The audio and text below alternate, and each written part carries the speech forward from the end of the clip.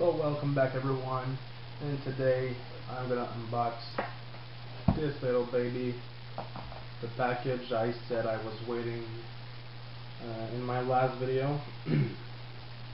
Just received it today, finally, after almost a month, and I'll try to not shake the camera this time, as I've seen in my last video it was a lot shaky when I move on the table, so I'll try not to do this now.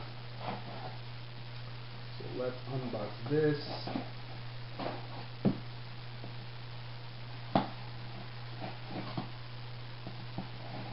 Let's open this. Careful.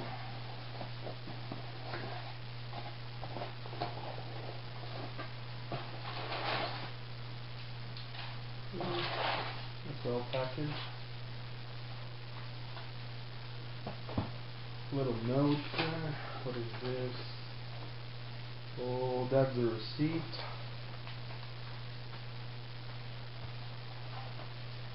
Here it is.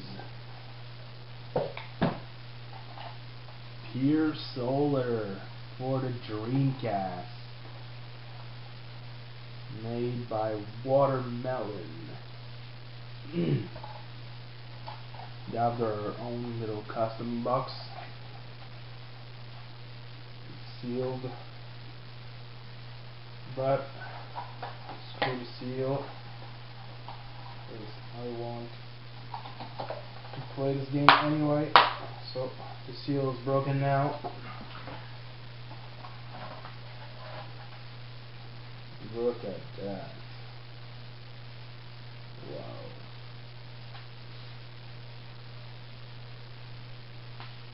Oh. Let's do the side. The CD. Really cool. The box.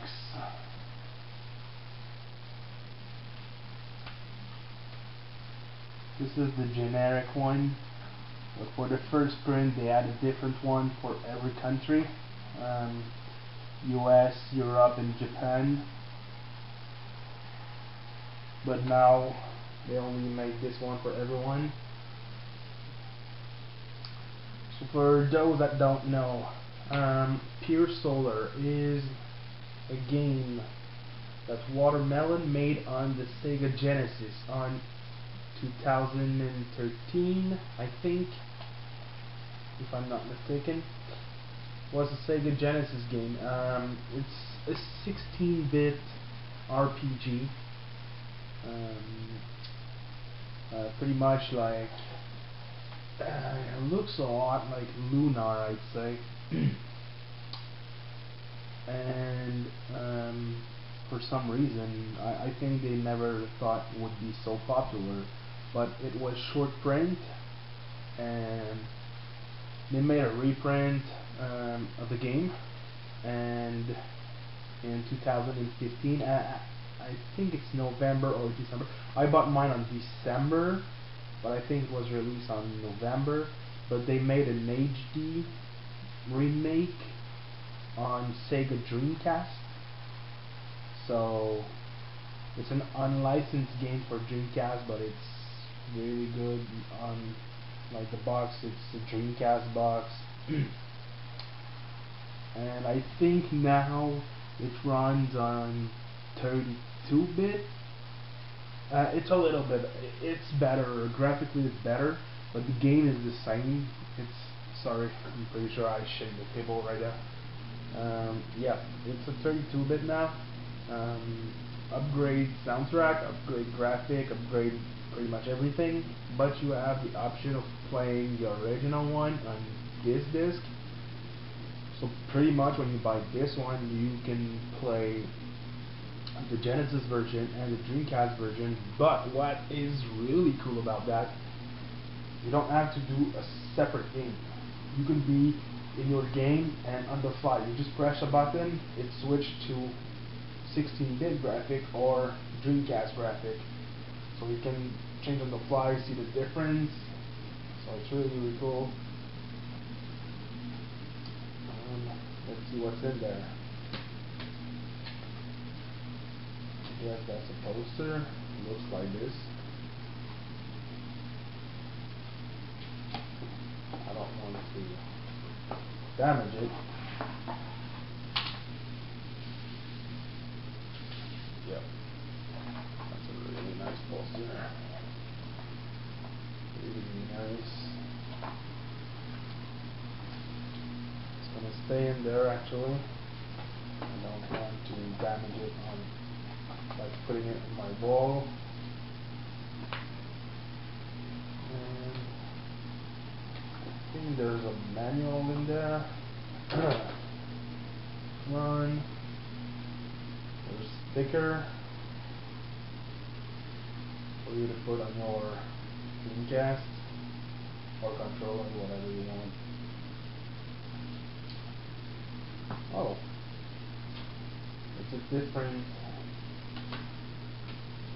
The cover, it's not the actual manual.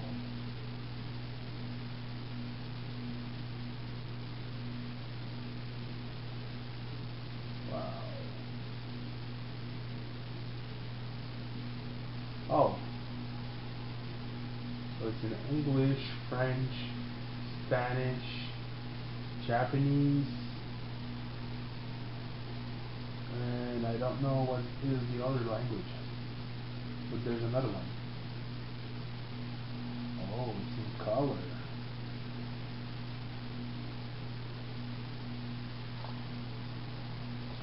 It's really nice.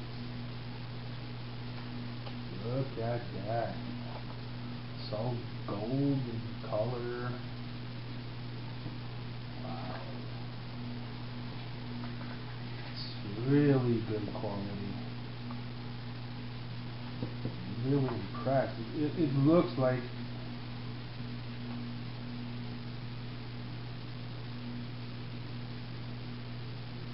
not scratch, only Dreamcast system. Says here it's not a PS2 game. Shame. I would be even more happy if it was a PS2 game actually. Really cool. Really, if I would not know it's not real Dreamcast game, I would never have guessed it. Because the quality is so good. It looks like the Dreamcast CD, Dreamcast box, Dreamcast, everything. Like the Dreamcast logo is on that.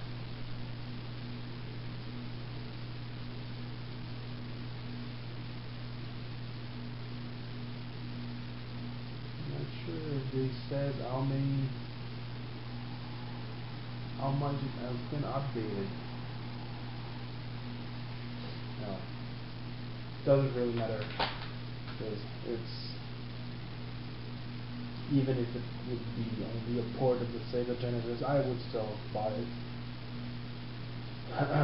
You can still buy the Genesis port, by the way, but it's a lot more expensive than this. And in my opinion, this is better because you have the Genesis port on this, plus the new soundtrack and better graphic with cinematic. So I think, unless you're really a Genesis fan, what's the point? Might as well. Well, I know that not many people own a Dreamcast, so maybe why. But that's the reason I bought my Dreamcast. So I'll give you a review of the game, because obviously I haven't played yet. I just unboxed it. I've seen a lot of review and video online, but I haven't played it myself. But a lot of people say on the Genesis was the best RPG released now. So, I mean, and I've heard this from many gamers on YouTube and people that love the Genesis. So it's It's not because they're bashing on Sega or something. Oh, and that's what I wanted to tell. By the way, Sega, it's not licensed or funded by Sega, but they are aware of this game. They know about it, and they just don't mind. They they they accept that the fact that Watermelon released game under machine, and it's totally okay with them. So no problem of it's illegal or something. It's not like Nintendo. You could never do this on a Nintendo system, or you would get sued like crazy. So yeah, I can't wait to play it.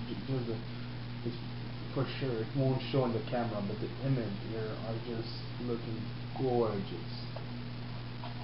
So, last little look.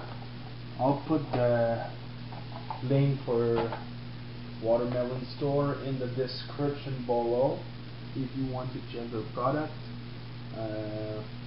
I have not really checked if they have anything else than Pier Solar, but you can still buy Pier Solar on Genesis and Dreamcast. I'm not sure for how long because it's limited. So tell me what you think about it. Do you plan on buying it? Do you think it's good, bad? So thanks for watching, guys. I will see you in the next video. Bye.